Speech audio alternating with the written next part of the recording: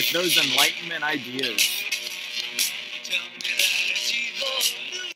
Right? What do you think about that? I'm thinking of like McCartney's Henley T-shirt, man. That thing is sweet. Baby blue. I'm thinking we got a lot of revolutionaries or revolutions coming up in this next unit. Yeah, so let's get started with the objective for this unit. So the Latin American revolutions are what we're going to be talking about today, and we are looking at how did the Enlightenment ideas of the individual and government influence the Latin American wars for independence. So the fancy way of saying how did the Enlightenment ideas help spark the Latin revolutions. All right, so Mr. Williams, you want to go ahead and take the lead with this one? Yeah, I think the reason why Mr. Armstrong put this slide together is so that we would have a better idea of what Latin America is. And if you're looking at the map, it's all of South America, all of Central America, and there'll be some islands there in the Caribbean that will be included as well. Even though we're having you look at a map, and this is all based in geography, Latin America is more about the language. It is a collection of the Americas where the official language is either Spanish or Portuguese. Now, in saying that, it ends up being everything you see there in yellow and everything you see there in red. But that's the true meaning of Latin America. And I just want to take a real quick pause here while we have this. And if we look here, this is where Spain and Portugal are located. And it is on a peninsula, so being surrounded on three sides by water, and that'll kind of come into play a little bit later. So, but while we had that image, I wanted to highlight that. So specifically, the countries that we'll be looking at that for the Latin American revolutions, we got Mexico, Haiti, Brazil, and then South America, which is we're really referring to this area up top. And again, the definition of what makes Latin America. So anything else to add here, or are we good? I think we're pretty good. And kids, just so you know, this is the first time that Mr. Williams and I have done this computer side chat through Google Hangout. So we aren't actually sitting in the same room together for this one. So if it sounds a little different, that might be why.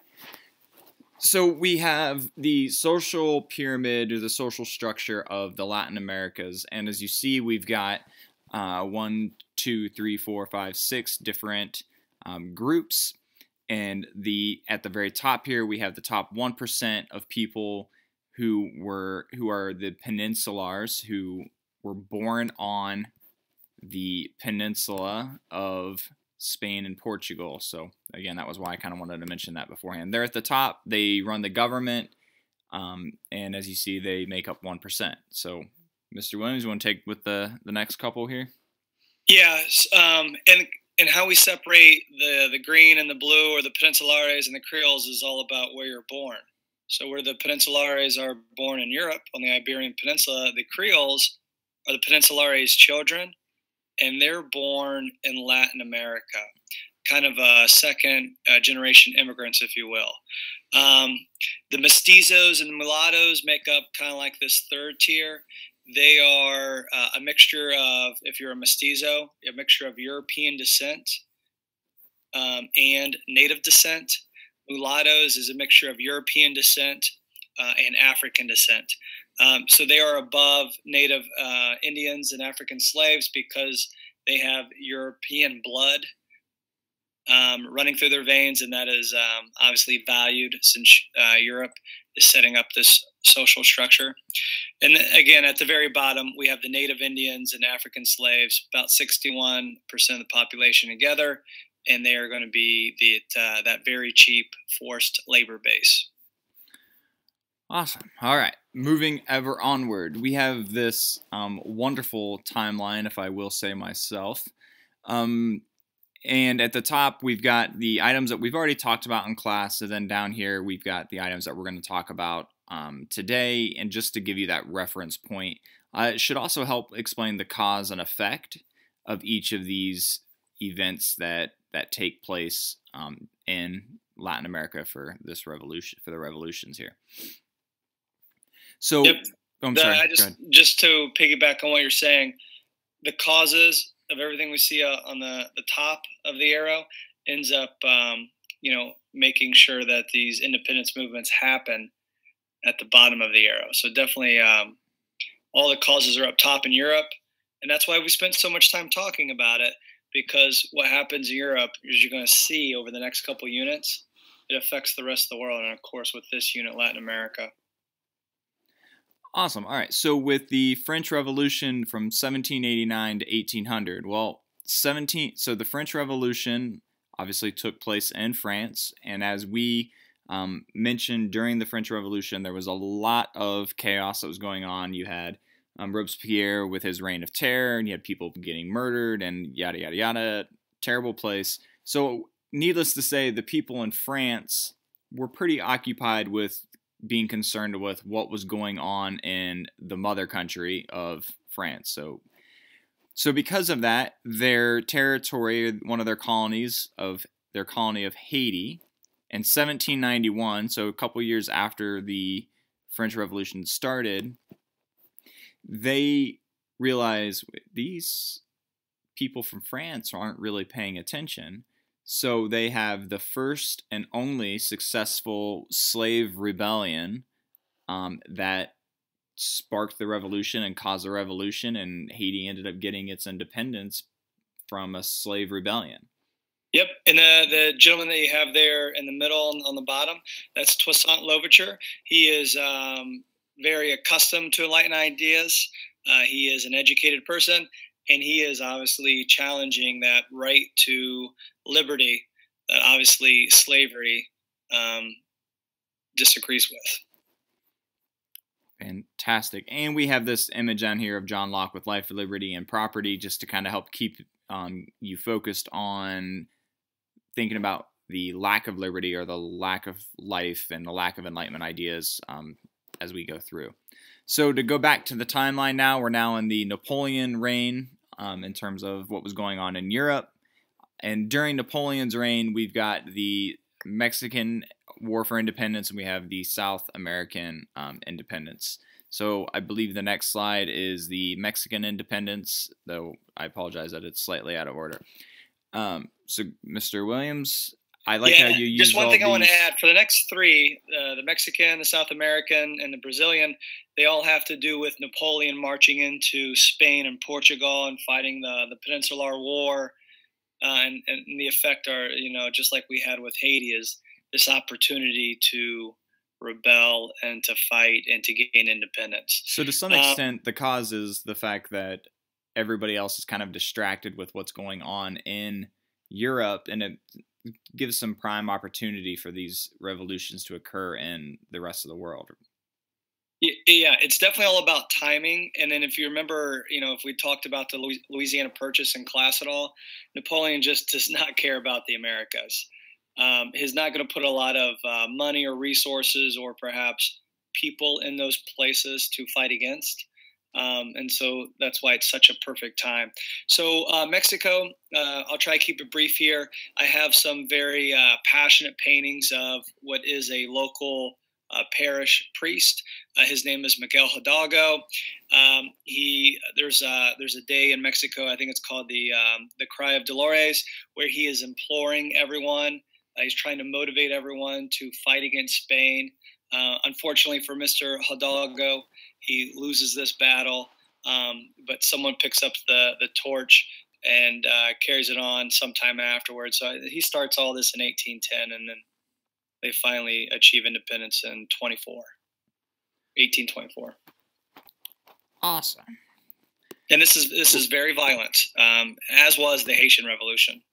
Right, which I feel like these images definitely portray that idea of it being very violent, especially when we look at the next one and you look at it in comparison. So that was the Mexican independence. The next one that we'll talk about, even though it's slightly out of order, at least from the beginning of this one, but the next one we'll talk about is the Brazilian Revolution. The Brazilian Revolution was pretty different from the first two that were mentioned in terms of this one was very, very peaceful. So if you remember during the Peninsular War, Napoleon is going through Spain to attack Portugal for um, trading with Britain when they were already told that they shouldn't do that. Well, the king and prince of Portugal decide we're getting out of Dodge before Napoleon comes in here. So they actually pack up and they head to Brazil. After being there for a while, the king realizes that it's safe and all that to be able to return home. So the king goes home, his son stays in Portugal. And before the king leaves, he tells his son, if a revolution begins here in Brazil, take the side of the revolution, put the crown on your own head, because it's better to put the crown on your own head and lose some power than it is to be dead. So when the idea of revolution sparks in Brazil, his son kind of gives in to everything, agrees to the Constitution, and again, if he didn't, probably would have been the end of his life, and it probably would have turned violent rather than this peaceful, happy Brazilian revolution we have. Anything? Yeah, so very different because it's peaceful. And if you go back to the timeline, everyone is fighting for years. But for the Brazilian Revolution, they only have really 1 year, perhaps even 1 day that they organize this. Just to correct something I said earlier, I think I mentioned that Mexico achieved their independence in 1824, but it's 1821. That is not Cinco de Mayo. Cinco de Mayo has nothing to do with Mexican independence. And I'm gonna pat myself on the back for thinking to put the dots in here since these were specific days or specific years rather than the time frame. So I'm gonna congratulate myself on that one. So anyways, moving on to the last of the revolutions, and Mr. Williams, I am gonna let you run with the South American Revolution. Sure. The gentleman on your left is Simón Bolívar. He is educated in Europe. He is a Creole, so he's actually born in South America. But he is, again, like Toussaint Louverture of Haiti, very accustomed to Enlightenment ideas, have learned all about the greats, really was kind of obsessed with Rousseau, if you remember him. But he travels back to South America, wants all of these ideas for his country and his people, because he's identifying himself with Latin America now, unlike his parents. And he starts a revolution, and he is almost like Napoleon, a very good military strategist. He wins a lot of battles, wins way more than he loses, and he ends up liberating most of South America. There's a guy in the South that does a lot as well. His name is Jose de San Martin. Argentina is the big country that he liberates, but Bolivar, known as the liberator, he gets most of the attention, and he is fighting for Enlightenment ideas, and we still included the John Locke picture there on the bottom right. Here he is. Every time you say revolution, I almost break out singing the Beatles song, which isn't going to be good for anybody's ears if I actually do. Let us be the judge of that. Go ahead. No, it's quite all right. All right, so for the last dot that we've got here is the Monroe Doctrine. So that takes place in 1823, as you can see in our timeline that we've got here. So the Monroe Doctrine was written in the United States by President Monroe, or signed by President Monroe, and it's pretty simple here. The idea is that he's drawing this line right here, as you see, this dotted line, and tells everybody in Europe, you are not allowed to come over here and tell us what to do anymore. Anybody. Not just us as the United States, but we're saying anybody here or here, it is off limits. So as we see here, Europe is saying, what do you mean it is off limits? So that's the Monroe Doctrine that leads foreign affairs in this side of the globe. And still does today. Yeah, it's definitely still evident. I was watching a documentary on Pablo Escobar the other day. I think I mentioned this in 1 or 2 classes because he actually has a lot of things similar to Napoleon. But it was interesting how when the Colombian government couldn't find Pablo Escobar, they were always asking the United States for help. They weren't asking for England. They weren't asking for Spain. It's just, since the Monroe Doctrine, the United States has just, like you see here, has really kind of claimed it all as theirs, and they've been the ones who have been in charge of policing it. So, the Monroe Doctrine, it's kind of a big deal. Yeah. As a little side note, if anybody is a soccer fan and at all interested in Pablo Escobar, who is the drug lord of Colombia, there's an ESPN 30 for 30 where it looks at the Colombian soccer player's last name was Escobar, not related to the drug lord. Colombia was favored to win the World Cup that was in the United States in 1994. Colombia got knocked out in a big upset, and the 30 for 30 talks about the lives of the two Escobars and how they get tangled up and all that. So it's actually really, really interesting for anybody that, again, that's into soccer, and possibly Pablo Escobar as the drug lord. So sorry for the tangent. So what do you think, Mr. Armstrong? Are we good? I think we're good, unless you have anything else to add. Just remember that primary objective, how the Enlightenment ideas affect the independence movements in Latin America. And then you guys will be comparing that to how some of those issues still exist in Latin America today.